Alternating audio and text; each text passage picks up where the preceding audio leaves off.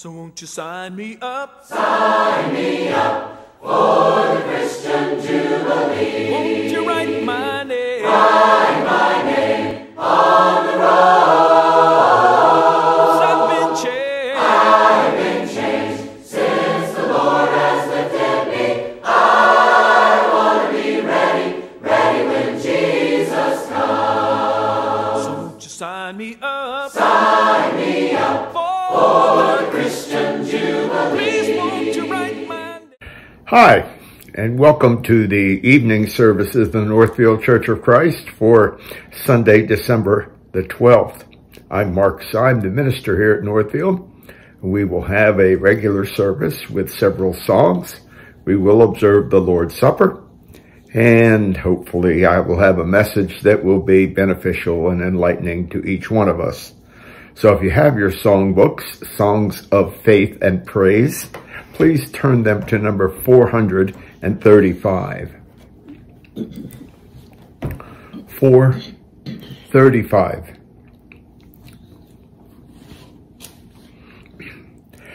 Come into his presence with thanksgiving in your heart and give him praise, and give him praise. Come into his presence with thanksgiving in your heart, your voices raise, your voices raise. Give glory and honor and power unto him. Jesus, the name above all names. Number 67.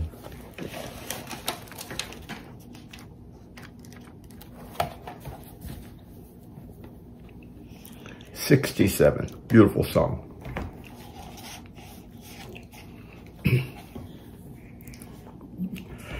For the beauty of the earth, for the beauty of the skies, for the love which from our birth over and around us lies.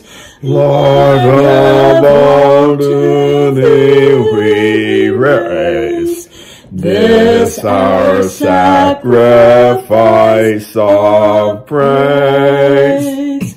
For the beauty of each hour of the day and of the night, hill and vale and tree and flower, sun and moon and stars of light, Lord of all, to thee we raise this our sacrifice of praise.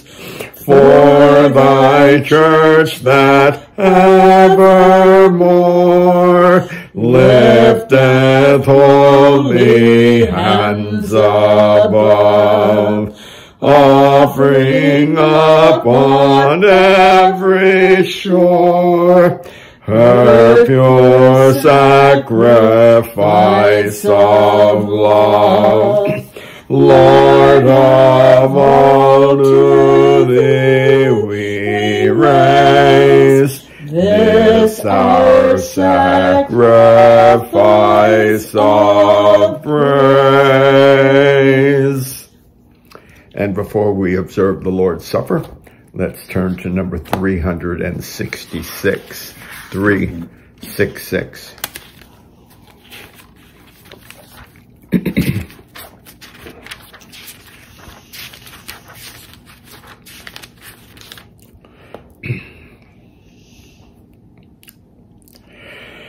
By Christ redeemed and Christ restored,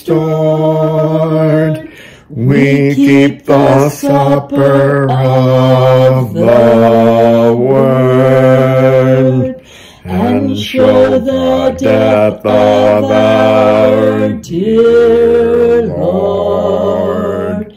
until he come. His body given in our stead is seen in this memorial bread. And as we drink, we see the blood until he come. And thus that dark betrayal night, with the last advent we unite. By one bright chain of loving right, until he come. We know that we are instructed to gather together on the Lord's Day, and there are several reasons why. One of the paramount reasons we are to gather together is to observe the death, the suffering of our Lord and Savior, Jesus Christ. Jesus instituted the Lord's Supper the night before he was betrayed in what we have come to familiarly call the Last Supper with his disciples. And he's gathered around. He gave thanks for that symbol of his body and the symbol of his blood. The Apostle Paul in 1 Corinthians chapter 11 did exactly the same thing for the Corinthian church and for us, as he explained the importance of observing the Lord's Supper so that we can etch in our memories what happened that fateful day on Calvary. We just can't even fathom what Jesus went through, leaving the right hand of his Father in heaven to come down in the form of a human being, and then to die a most horrible and terrible death. And so as we gather about the table, as we are instructed to do on the first day of the week, let's just pause and give thanks for what happened on our behalf. Let's give thanks for the bread. Our God and Heavenly Father, we're so grateful that Jesus was willing to have his body just tortured on the cross. And let's always remember that he did that for each of us. He made that sacrifice so that sacrifices would not have to be made any more of that nature, because he made the one and perfect sacrifice. Bless us as we partake of this bread. We pray it in his most holy name. Amen.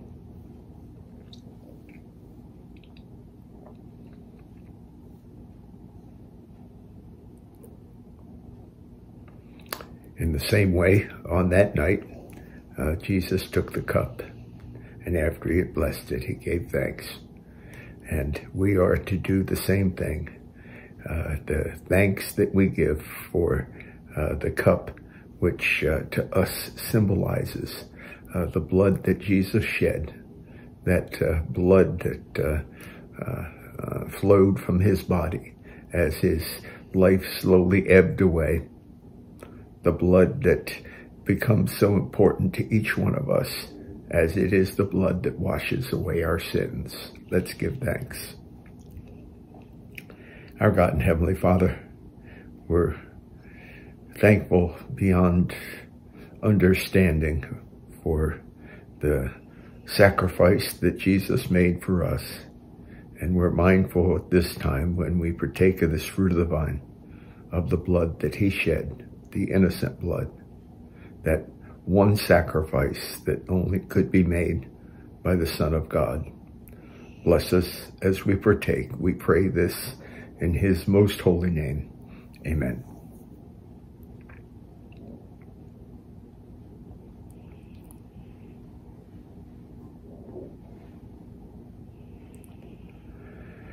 And for the sake of convenience at this time, we think about giving back to the Lord. That is also instituted in our New Testaments in 2 Corinthians. And it talks about laying by in store. And so let's give as we have proposed to give. Let's give as we have planned to give. Let's give with a grateful heart. Let's give with cheerfulness. Let's pray for the giving part of our service. We're so grateful, dear Heavenly Father, that we have the ability to give. Moreover, we're grateful that we have the desire to give back to you what is yours anyway. Help those that are in charge of these monies to be just stewards, that these monies will be utilized in such a way that your word will be furthered and that people will be helped in some way. Bless us in our giving. We pray this in Jesus' most holy name. Amen. And the last song we will sing before the lesson is number 172.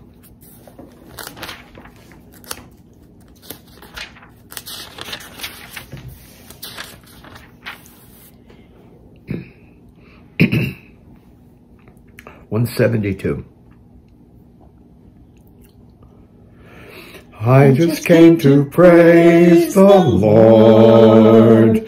I just came to praise the Lord. I just came to praise His holy name. I just came to praise the Lord. I just came to thank the Lord. I just came to thank the Lord. I just came to praise His holy name. I just came to thank the Lord. I just came to love the Lord. I just came to love the Lord.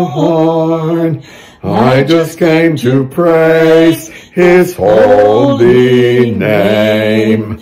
I just came to love the Lord. Thank you for singing along with us. And I hope that you're ready for a lesson. And I hope that I can deliver it in such a way that it'll be beneficial to each one of us. If you were there this morning, you heard that the title of the lesson tonight will simply be, Jesus Gave Thanks. We are kind of in the middle of two of the most popular seasons in this country. Just a few weeks ago, we celebrated Thanksgiving.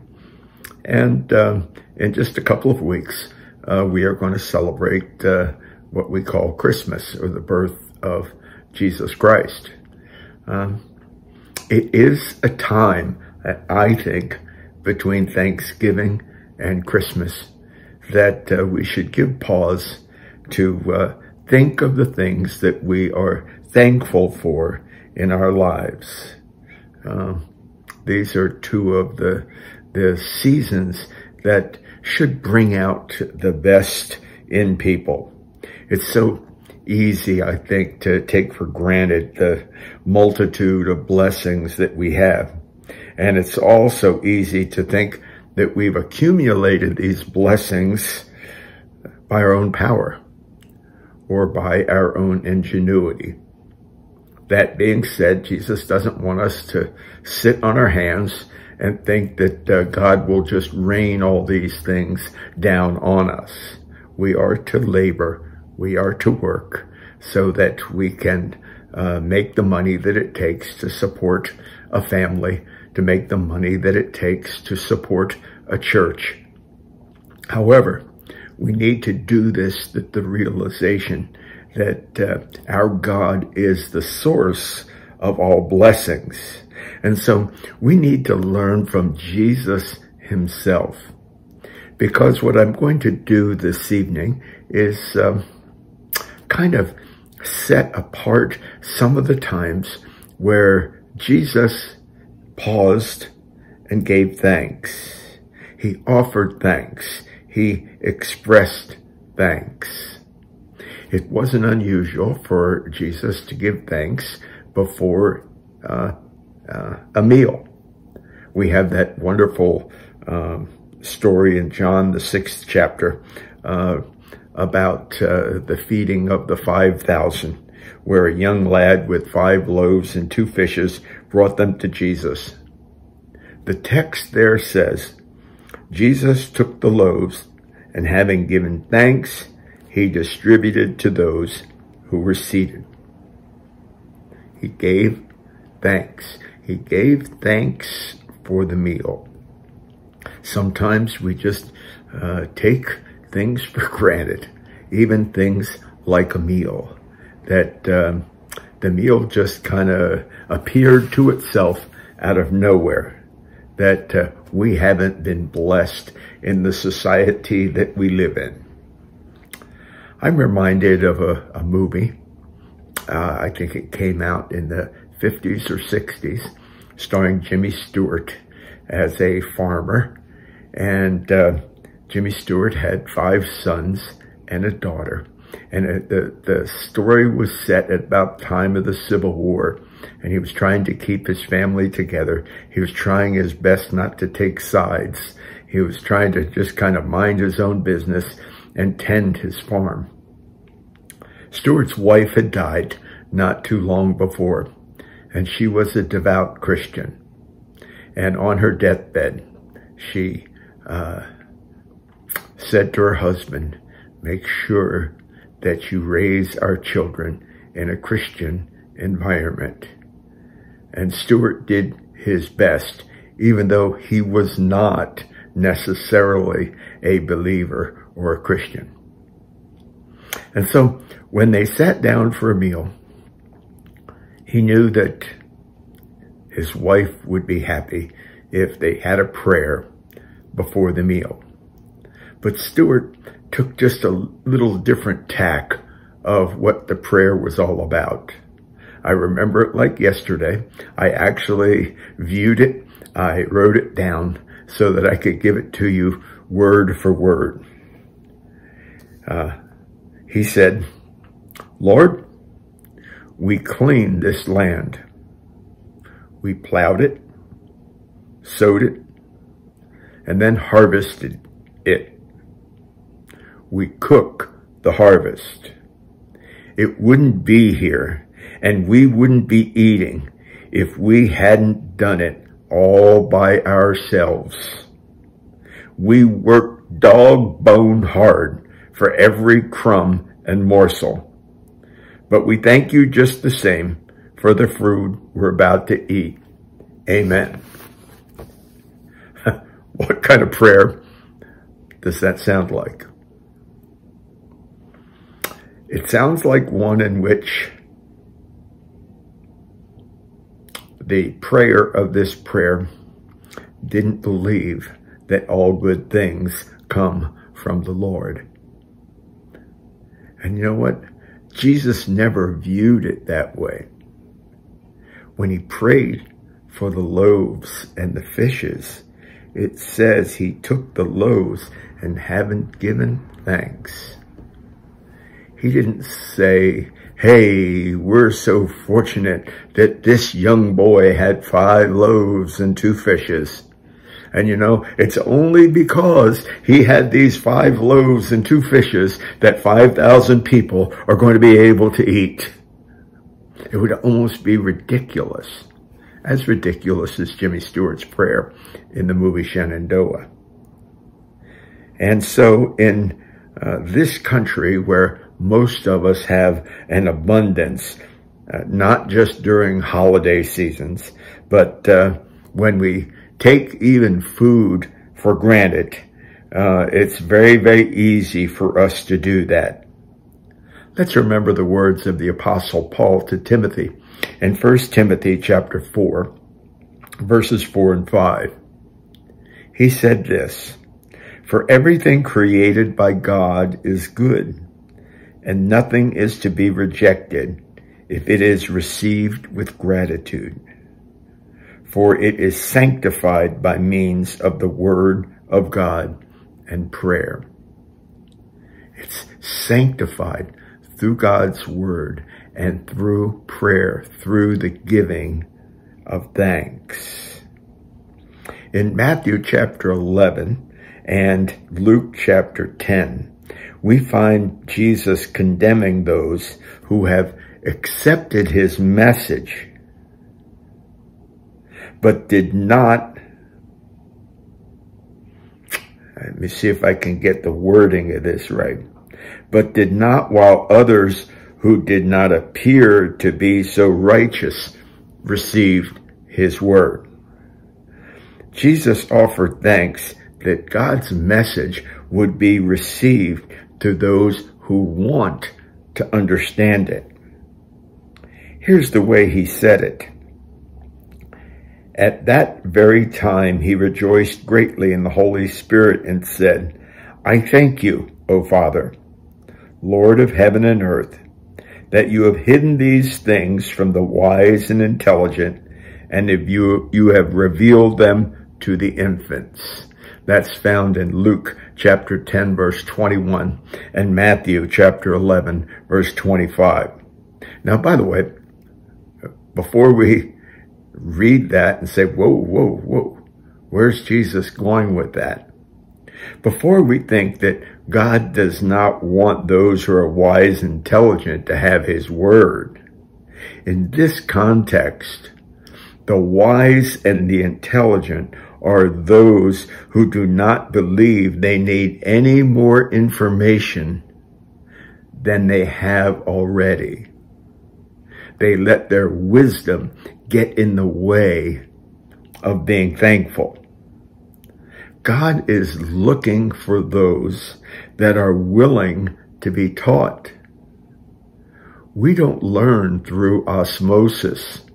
It just doesn't seep into us. The only way that we can learn more about the Word of God is by reading the Word of God. The only way that we can become close to God's word is by taking it and meditating on it day and night, as the psalmist says in the first psalm. And so that's what the Lord wants us to do. He's looking for those who are willing to be taught. As a lifelong teacher, I wanted so badly for my students to want to be taught. And it was part of my job. It wasn't just to disseminate information, but it was to explain the importance of learning things. It was the importance of natural curiosity about gathering information in and learning more. And so the Lord gives his word to us, and he, I believe, hopes with every thread of him that we have a heart to receive that word. And when we think about it, where would we be without the word of God? Where would we be? In Jeremiah chapter 10, verse 23, the prophet Jeremiah says, I know, O Lord, that a man's way is not in himself, nor is it in a man who walks to direct his own steps. Jeremiah says that it's through your wisdom, Lord, that we can walk the way we're supposed to walk. And when Jesus was talking to his disciples and he kind of led on, are you guys going to leave me?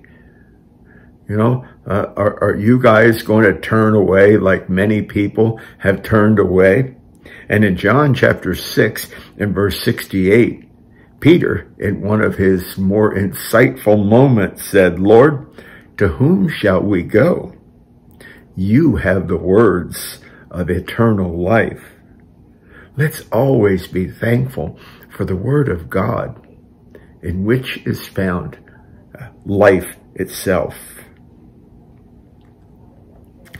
Here's one that maybe we don't think about.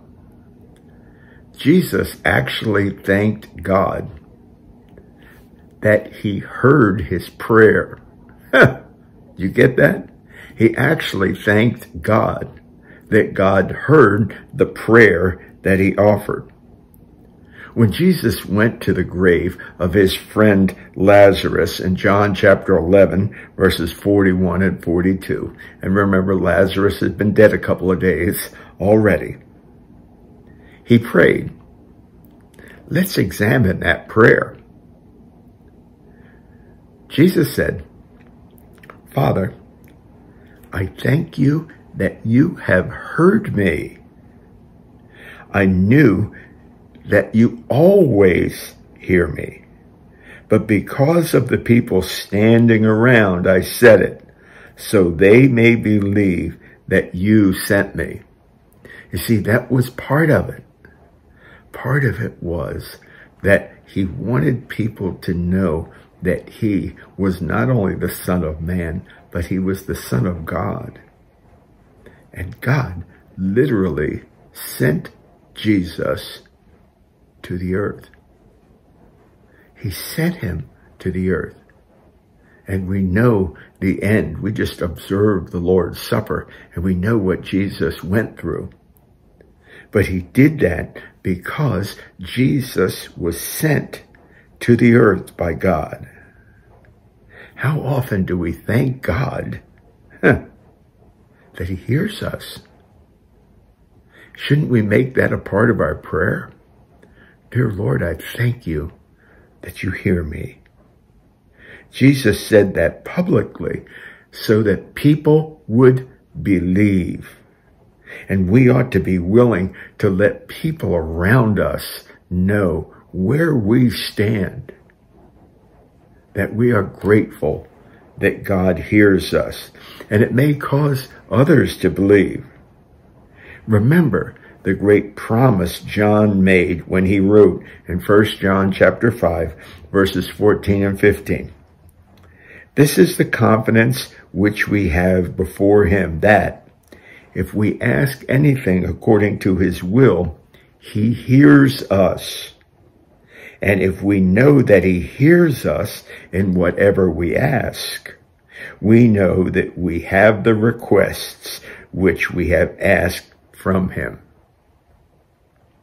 Part of our prayer ought to encompass the fact that we just are in wonderment that our God there on high, the great and wonderful God, actually hears us. A moment ago, we observed the Lord's Supper. And in the Lord's Supper, Jesus specifically gave thanks. He gave thanks for the food items that were involved in the Lord's Supper. Luke records in Luke chapter 22 and verse 19, and when he, that's Jesus, had taken some bread and given thanks, he broke it and gave it to them. He knew what the bread was. He knew what it was for, but he made sure that he gave thanks to his God for that bread. Now, Matthew says that Jesus blessed the bread, but that word means offering thanks for. And then when it came to the fruit of the vine, Matthew records this in Matthew 26:27. And when he had taken a cup and given thanks, he gave it to them, saying, drink from it, all of you. You know, the Lord's Supper is such an important part of our worship service because we remember the death of Jesus Christ, our Lord and Savior. And each part of it, the bread, the body, the fruit of the vine, the blood, each of those is so vitally important that each time that we observe the Lord's Supper, we should give thanks. That should be a part that is never left out at the table. The spokesman who stresses the death of Christ so much that maybe he fails to do what Jesus did and give thanks for the unleavened bread and the fruit of the vine. I think he sells the Lord's Supper just a little bit short. Yes, we gather around the table to remember Christ's death, but we need to offer thanks for those items that are there that God has provided to enable us to remember the Lord's death. You know, this season of thanks and this season of giving shouldn't just be, I guess, a one-time part of the year. I think that we should think about Thanksgiving all during the year. You know, in Philippians chapter 4, verses 6 and 7, Paul told us to give thanks. It's by prayer and supplication with thanksgiving. Let your requests be known to God. Now, does God already know what our requests are? Of course he knows. He knows. He's God. But he wants us to make that effort. He wants us to make the effort to make sure that we give thanks, that we're thankful. Thankfulness should literally permeate our lives. Think of the blessings that happen each time in this lesson when Jesus gave thanks. We ought to be just as thankful for each of the items that Jesus gave thanks for. And you know what? I just cherry-picked a few of them. There are many, many more. But what we find in Acts chapter 17 and verse 28 is because of God, we live and we exist. And so the message I hope that rests with you this evening is that Jesus constantly gave thanks to God the Father, whether it was for the food, whether it was for the message, whether it was for the Word of God, whether it was because he knew that God heard his prayers and he offered thanks because God the Father heard his prayers. And even for the offering of prayer for the food items at the Lord's Supper. Let's remember all these places where Jesus gave thanks. And maybe for homework, you can go through your Bibles and find other things that Jesus gave thanks for. There are many, many more. I pray that this lesson has touched you. I pray that it gave you something to think about, to chew on, and to digest. You'll look at some of the scriptures and take the message to heart. I pray that each of you is a believer in the Lord. The Lord loves his believers to give thanks.